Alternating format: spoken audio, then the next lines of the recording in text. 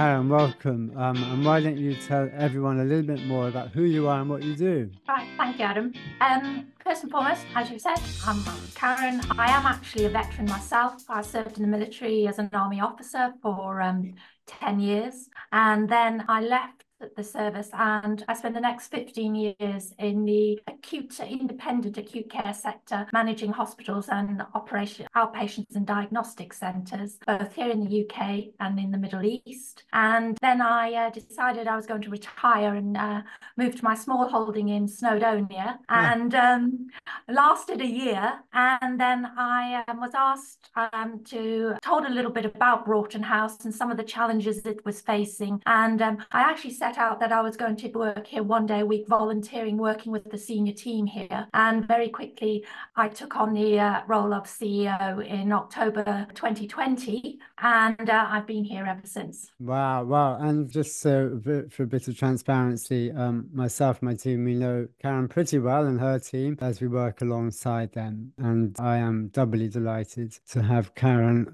with me today. So, fabulous, Karen. So, your retirement was ended. Lovely. Snowdonia, lovely place. So, anyway, you came to Broughton and tell me about what we're going to be talking about today, which is making or turning around essentially a charity provider to make it commercially viable. Tell me what the situation was like when you arrived and what you set about to do. Right. As you stated earlier, Broughton House has been a charity running since 1916, and it Hmm. has always provided, from the beginning, provided residential care. Originally, it was a convalescence home, and over the years, it progressed into ultimately in terms of a care home. But in 2016, something like that, the Board of Trustees realised it was already an old Victorian villa when they purchased it back in 1916. And actually, the building and the facilities were not really fit for purpose for the 21st century. So the board decided that actually, in terms of it wanted to build a new purpose-built facility, and it commenced that. It had part of the funding,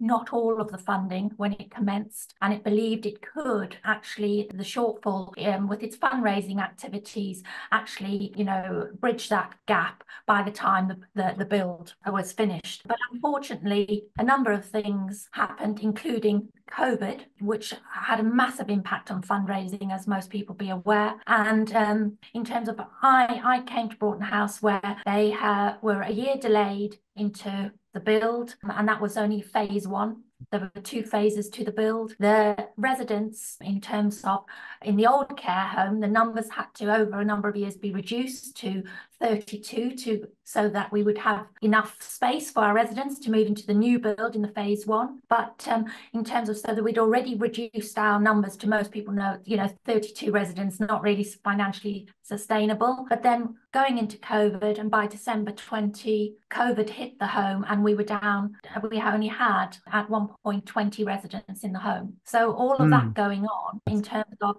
with a build that at the time when I came in, or the board, the chairman had moved on, the home manager had moved on, and there hadn't been a Right. CEO for 6 months. So it was quite chaotic. And Yes. so all the best laid plans of mice and men and the vision Hmm. that the board hadn't really turned that into a plan that could be effectively executed. And that was, so you were coming into it, in varying degrees on all sorts of levels of what frankly was, chaos. Right, I see. And what did the finances look like? Well, at that point, in terms of, we had run out of money. Right. And it was with that, we wouldn't have, we were going to effectively, we would have closed had it not been for GMCA, the Greater Manchester Combined Authority, providing us with a loan Okay. which allowed us to continue to finish the build, and Great. actually, and they provided us with a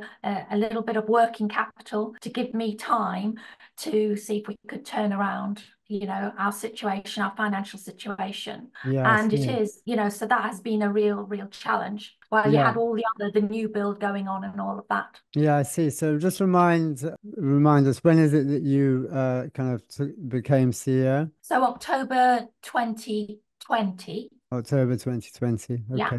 Right. And And by that stage, the GMCA had given us a small loan, yeah. but it wasn't enough. So we had to negotiate another loan and some working capital. Okay. And as I say, and that then that allowed us by the time to then sort of change the whole operating model here at Broughton House to, so we could get to more on a sustainable model. Yeah, I see. And with that, I mean, the old way the charity had operated had been very much in terms of they saw the charity as there to provide money as and when the care home needed, have funds to be able to do its charitable work, which was subsidising the cost of care for veterans who were not able to afford, and access care. They were the affordability to access care of this standard. I see. All right. So, what did you start to put in place and what was your plan? I think the first thing was actually being clear about what the cost of delivering care in this organisation was, and actually what fees we would need, the care home would need to charge Hmm. in terms of that. And then the other key thing was ensuring that where we did take residents on, charity actually said it was going to admit a resident where it would be responsible for their care costs, that those risks were managed. Because, for example, one resident who had been with Broughton House Hmm. under the care of the charity, or under the financial responsibility of the charity, had been with Broughton House for 30 years. And I think it's got to look at what is the cost of care for each individual resident, what is the demands of that over a period of time, and actually managing that risk and understanding what the charity could afford. Before that, it very much did not look at affordability. It was more, we're a charity, we can't say no, this is a deserving person, we need to take them at any cost, and that's Hmm. just not a sustainable model. So it was just getting people to understand the realities, and how if you were not going to put some financial risk management in, actually we were going to a position where we weren't able to care for anyone because we Right. wouldn't be around. Yeah, I see. So that involves some hard conversations and tell me a bit more about that kind of setting, parameters and new guidelines and new kind of rules. Is that right? Tell me what you had Yes. to do to start to change things. First, we had to look at the number of veterans the charity was looking after, Yeah. and actually say, so actually we said we couldn't take on continue to fund any new veterans. It was also looking at, there are a lot of veterans who do get a good pension and that, and really Mm. making the distinction between those who need support and those who could fund themselves, and who wanted to be at Broughton House. They could go to, they could choose to go to any independent care home because they had Yes. the funding to be effectively self-funders, but Right. they wanted to come to Broughton House because of its veteran background, the camaraderie, and that was important to them in their life. But also understanding that those who could afford to pay the full fee did pay that. And again, we felt that very much in the veteran ethos, that actually if you could afford, those of your comrades who couldn't, you paying the full fee was putting money in to allow those who maybe couldn't afford to become and share this amazing home with you. And that was Yeah. something that actually, for our board of trustees, people were really, I suppose, reticent about that, didn't know how that would be taken. Taken. But again, I think me coming from a veterans background with putting a commercial head on, I knew that was something that you could put out there, and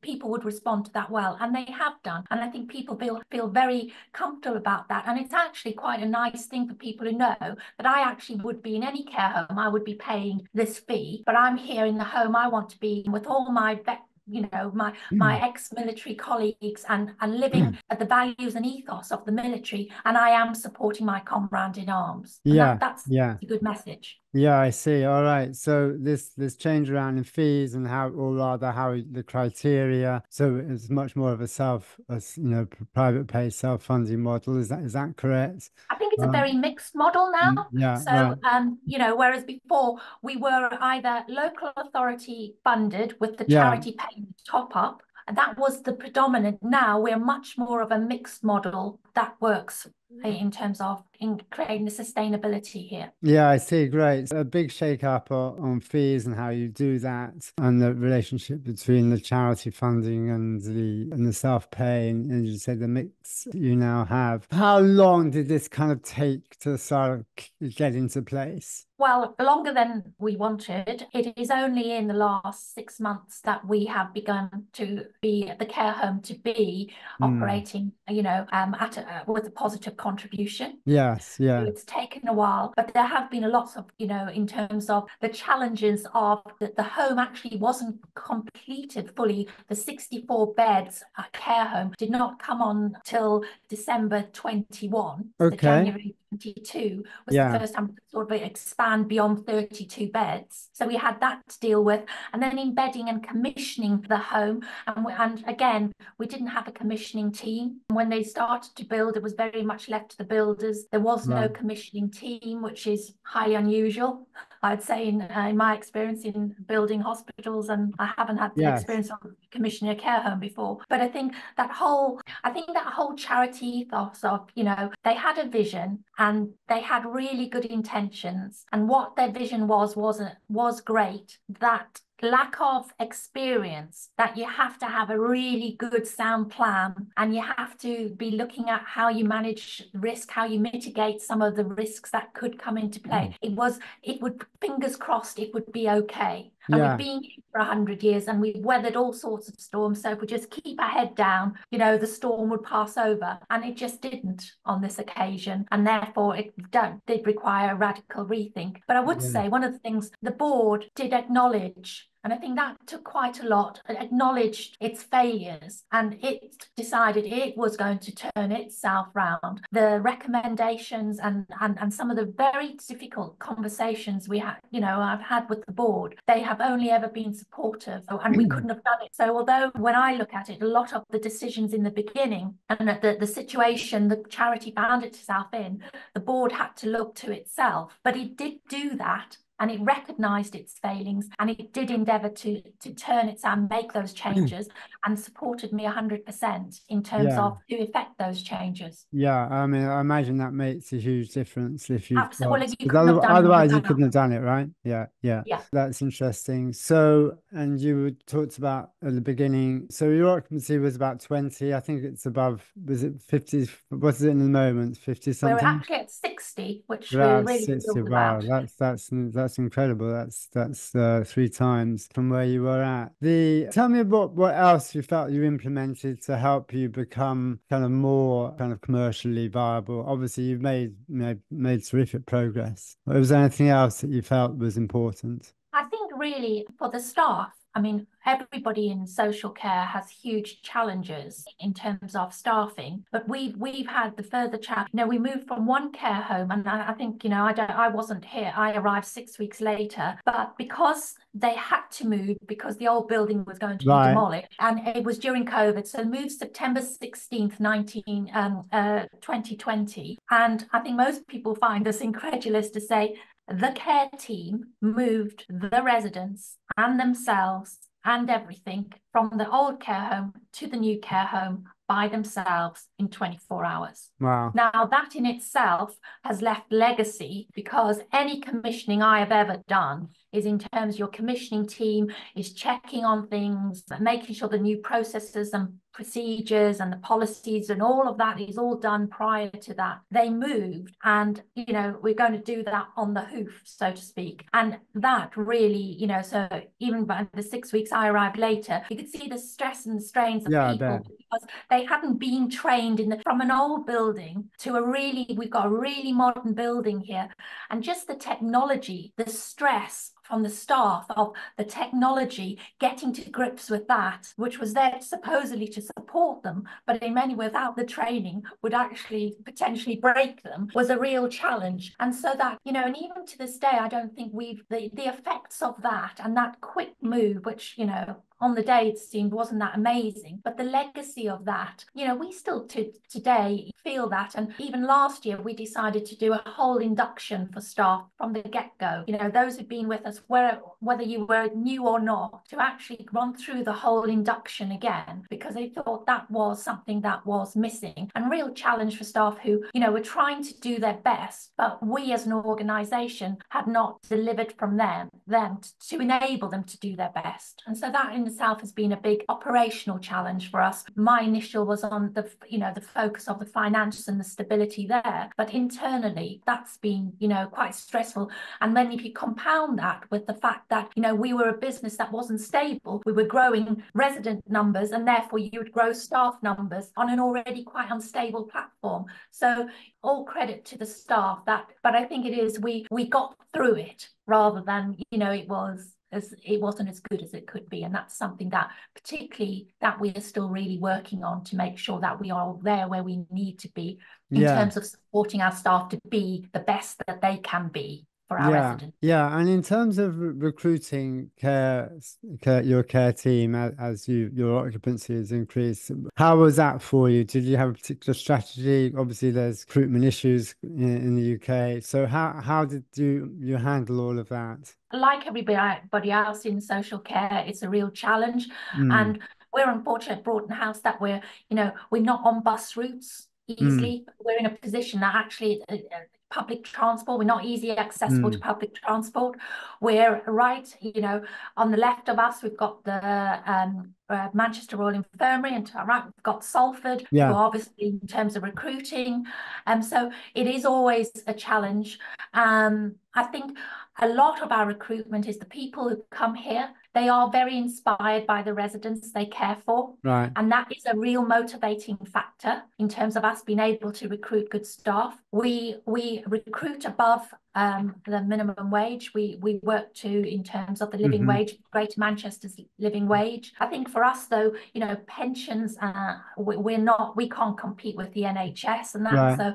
So the people we do attract are really, we are motivated by the opportunity to care for the residents who are veterans and their families. And our residents, are actually, they do feel that they are supporting and are serving by looking after those who've served. And Yeah. I think that's something that we're very, very fortunate. That is what, that has been maybe a difference to a care home down the road, where we've, maybe had the edge on that in terms of who we are and who we look after. Yeah, got it. And well, congratulations on everything you've achieved, Karen. So, in terms of what you've learned from this, any other providers listening who feel that what you're saying is kind of maybe relevant to them, what kind of tips and learnings have you got from this, from what you've achieved? Well, I'd say first and foremost, I feel I still am very junior in the social care sector. Mm, And I think one of the things coming from acute care, I feel some of us who worked a long time in acute care sort of really voided social care, and we thought it was a little bit mm, as the Cinderella service. mm, Coming into acute care, I'd say I've wanted to, in terms of it from the charity side, but to ensure that this home survives is really, really important. But I suppose in terms of what I think the biggest change is that for us, which is actually putting Broughton House, every care home has massive challenges, I think, to remain viable. mm, mm. It doesn't need to be the charity, but for us, we had to be able to actually meet the operational challenges as per any other care home in the country. What we do with our contribution and any profits we make is we just use them in a different way. But that was the main lesson I learned in terms of we had to be, as competitive and as, financially viable as any care home in the country. We couldn't use our charitable status Right. to be as efficient and as effective. Yeah, I see. Great. We've covered a lot here, and some great insights. And just to say again, congratulations, because it's a terrific home, and has this wonderful reputation, and has been around for for a considerable period of time. Double congratulations. Now, Karen, is there anything that you would like to share that you've not shared up to now that you feel would be useful? As I said, I think for me, it's more about being. I've come in and I've actually had to learn from colleagues in the social care sector, Mm. and a number of the care home groups have been very supportive of Broughton House to share their expertise. We're a standalone facility. I think that's really important to say. So, Mm.